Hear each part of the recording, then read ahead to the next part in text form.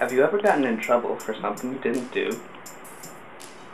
Normally, that's considered an accident. However, this is not the case with plagiarism. What's plagiarism, you ask? Well, plagiarism is when you take another person's work and claim it as your own.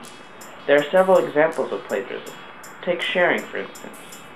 Some don't realize this, but sharing your papers with someone else or copying off someone is considered plagiarism. Plagiarism is also when you take information from a website and pass it off as your own. Also, changing a few words from that information doesn't cut it either. Essentially, anytime you take information from a source and you fail to correctly credit the source, you have committed plagiarism.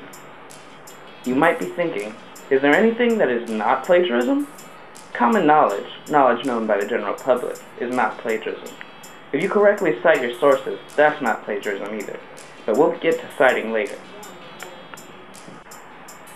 Now you might wonder, why should you care if you plagiarize? Like you learned in science class, every action has an effect. When you plagiarize, your teacher will see right through your paper and you'll be in deep trouble. When you're caught plagiarizing, you'll automatically fail the assignment and have to redo it, if you're lucky. If another account of it occurs, you might fail the class. Let me tell you, no college, business, or person likes to see plagiarism from you. Plagiarism can ruin any plans you have for the future.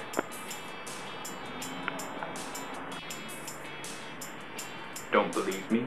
Even at some of the greatest universities, students plagiarize their work.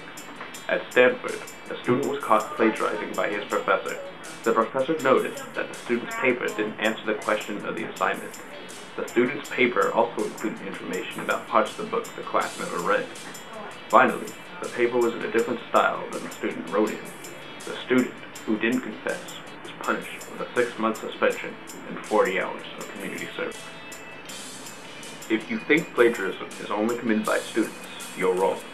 Stephen Ambrose, a historian and author, has plagiarized his work on multiple accounts.